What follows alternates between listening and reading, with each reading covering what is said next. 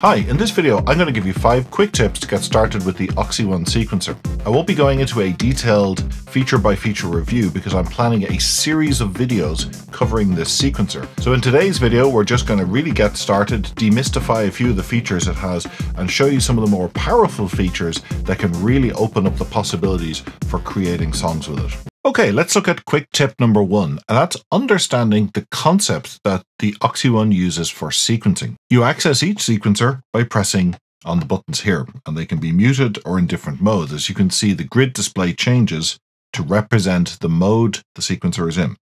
So that's the first thing to get your head around when using the Oxi One.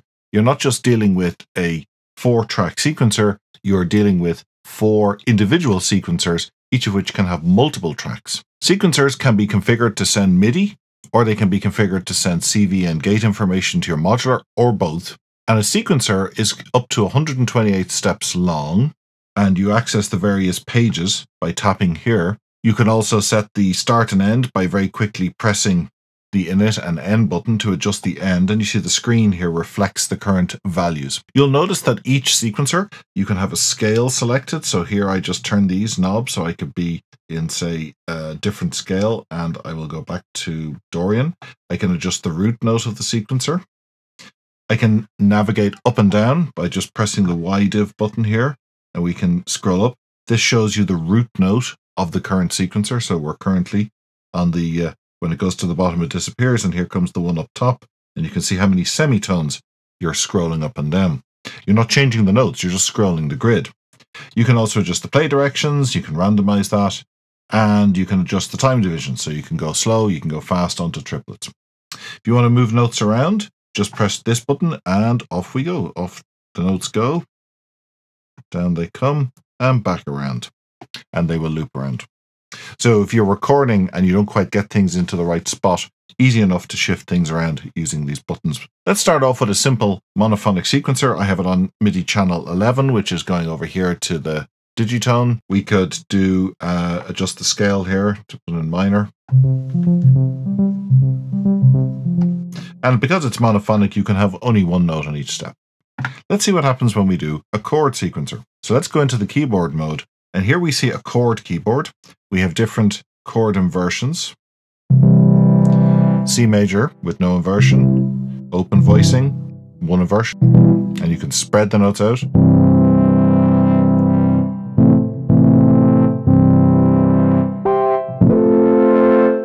Now naturally you can record this into the step sequencer, so you can be playing chords here and changing the chord modes without having to make any changes to the notes you're playing, because it automatically computes all of that. What's a multi-track sequencer? Well, let's take a quick look at that. I have sequencer 4 set up here in multi-track mode, and basically this turns it into your standard step drum sequencing. So we're going to use our Korg Volca sample here for just some simple drum sounds. So let's just program in a 4 on the floor.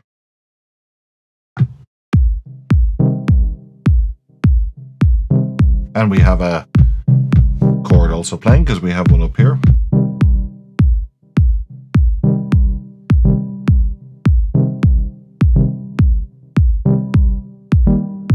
And you can see I can change the chord around.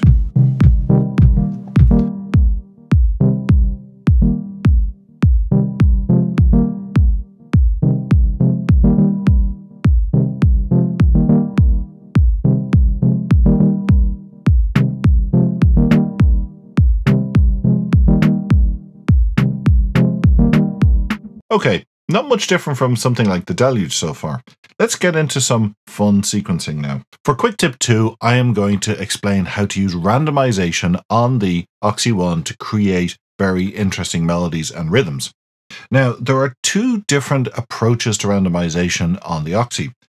One is called random perform mode, and random perform mode takes notes that you already have in your sequencer and randomizes how they're performed. But it doesn't delete or change the notes, it takes what you've already programmed in.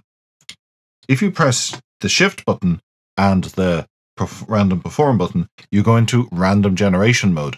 Random generation mode is different because it creates new notes. So it will destroy what's in the sequencer and overwrite it with a new randomly generated melody, which is controlled by these parameters. The combination of the random perform mode and the harmonizer mode, which I'll show you in a moment, is, I think, the killer feature on this sequencer. Let's start by looking at random performance mode. So I've just programmed in on step sequencer number 1 here, a simple chord progression played by the digitone here on track 1. And on sequencer 4 here, I have a drum beat that I've programmed in. Let's look at how we can use random performance mode to change up our drum rhythms. And this is what I tend to use it for a lot. If I mute all of the other tracks here, and let's just solo track 2, you can hear it's that kind of snare sound. Now let's use random performance to use Euclidean rhythms to generate some new rhythmic element there. So I'll hit random perform.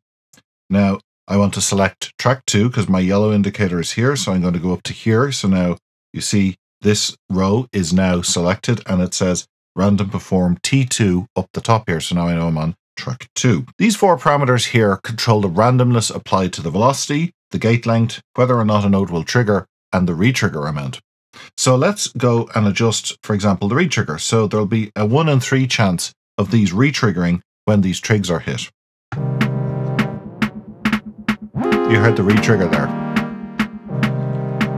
I could turn that up to 50%. Which is probably a bit much, but you get the idea. You can program in retriggers now, so we have a little bit of variation there. So let's randomize the trigger amount by going down to track 2 again. I'm on random performance track 2 here. Track 2 is selected, and we are going to set the trigger to 50%. So only 1 in 2 times will the triggers fire, but there's still a 40% chance that they will retrigger. Now you get a very different outcome. You can dial up the probability a note will trig, all the way back up to 100%. So now I've just gone over and I've turned off, pressed random performance here, turned retrigger down to 0. And in random performance mode now I can dial in these 6 pulses. We could put more. You could rotate it by a number of steps. And you can invert it, which flips the order, flips the on-off steps. That's great for kind of bills and you're leaning up to something.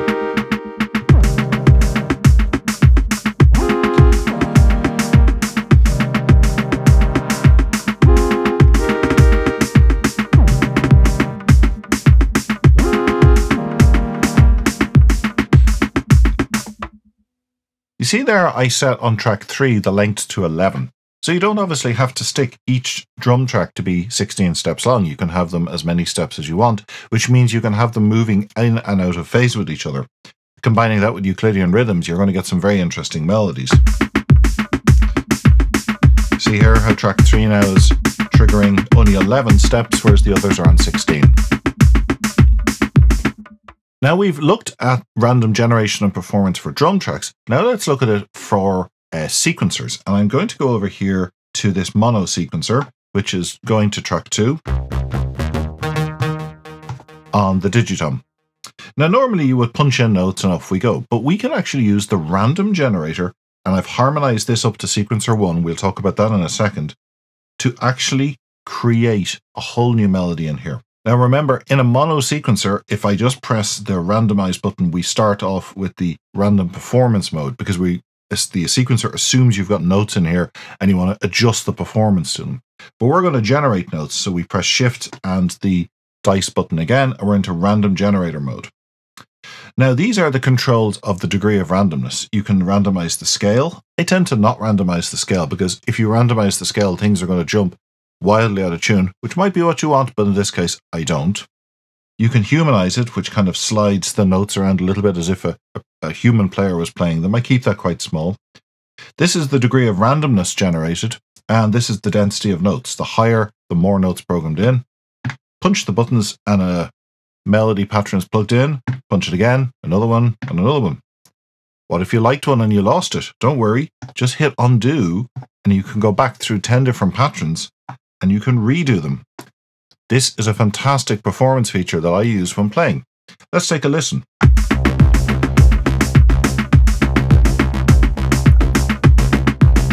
Now I go back.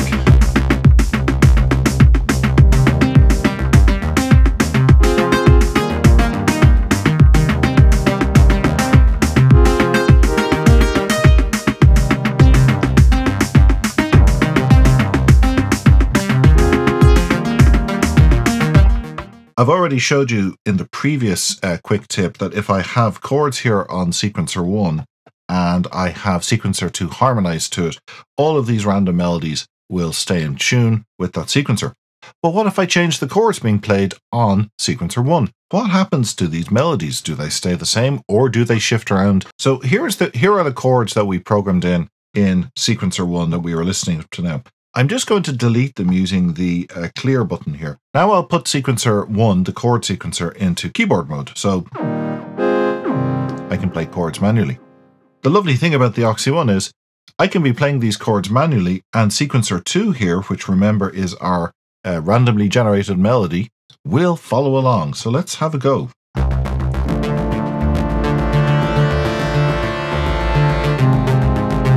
You see there?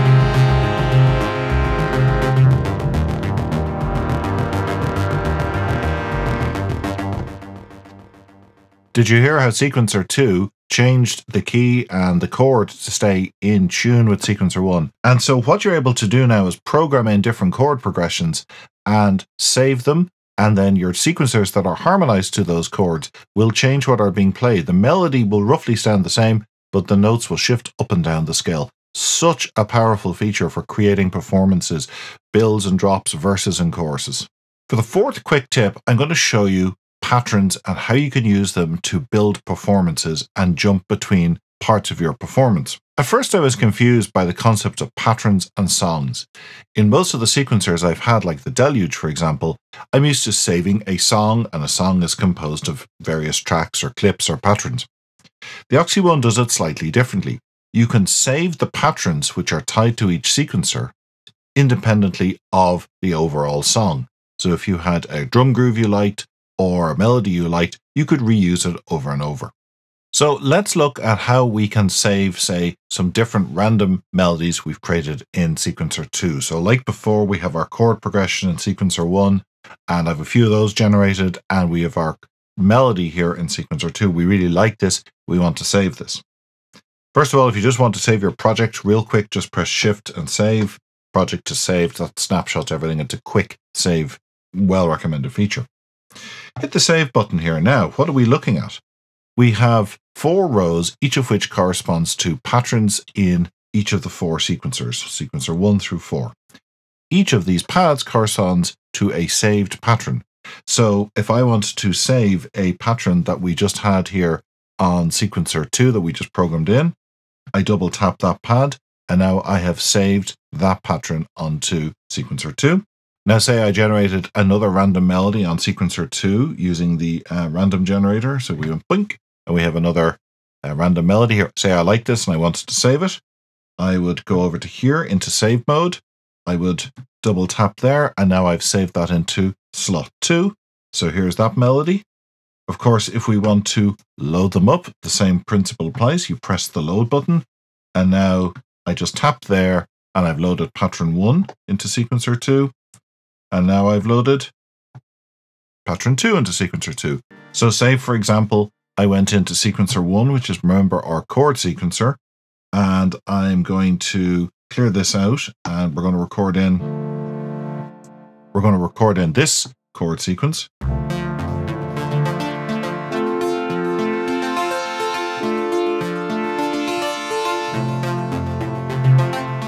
So there we've recorded in a different chord sequence on sequencer 1, and I'd like to save that here maybe into slot 5. So now I've saved that there to slot 5. Go back into load mode.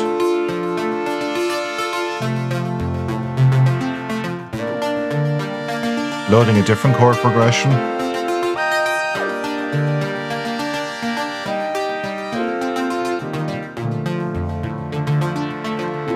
I found that using the load view here for patterns is a great way to actually just build up a song and then perform it by just loading up different patterns, and you can just stay in this mode and perform your whole song. So for the final tip in today's video, I'm going to explain stochastic mode. Now, stochastic mode is one of the sequencer modes, and I've got sequencer 3 here in stochastic mode. You just change it as before by setting it to stochastic. Now, sequencer 3 is going to play that sound there on the digitone. When you put your sequencer into stochastic mode, it looks very different because this is not a step sequencer anymore. Each of the columns here represents the probability that that note from the scale you've selected will be played. If you put it all the way up the top, it's 100%. The note would be played every time through. Down the bottom is 0. That's, 50%. Adjust the degree of randomization applied to the notes using this column. So you see here the pitch is going to be randomized, in this case, by around 57%. And this column here adjusts the degree of randomization applied to the rhythm of the notes. These two columns control the degree to which the notes jump up and down the scale. So this will go up and down 2 octaves, 1 octave, and this will stay within the octave, down an octave, down 2 octaves, stay within the octave. Let's just set it to jump up an octave. This adjusts the division, the timing division of the notes. For what we're going to do today, I won't turn it on. So I'm just going to set this here. Now remember, sequencer 3 is harmonized back to sequencer 1. So our chords are still going to control the scale and the notes being generated here. As those chords change, these random notes will change along with them. So let's just look at what happens to the notes being generated here when we change, of course, the notes being played in the chord on sequencer 1, because sequencer 3 is harmonized to sequencer 1.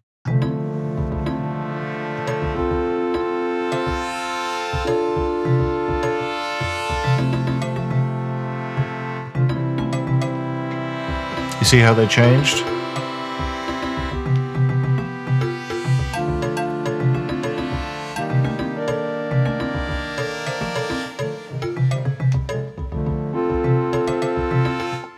These 5 tips should be enough to get you started with the Oxi One, just exploring and playing it with your synths. So in future videos, I'm going to dive into some of these more complex topics like the arranger mode, LFOs, and how to interface it to your modular setup as well.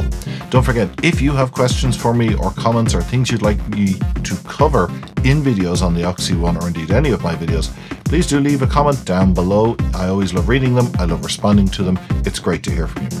Thanks for watching and stay tuned for the next part.